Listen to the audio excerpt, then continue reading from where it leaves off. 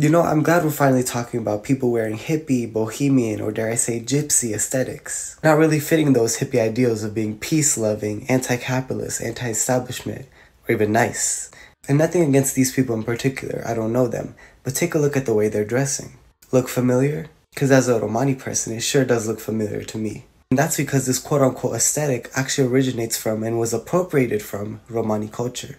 It actually comes from a French art movement called Bohemianism, which were French artists who exoticized and romanticized Romani culture and made it chic to dress up as caricatures of Romani women.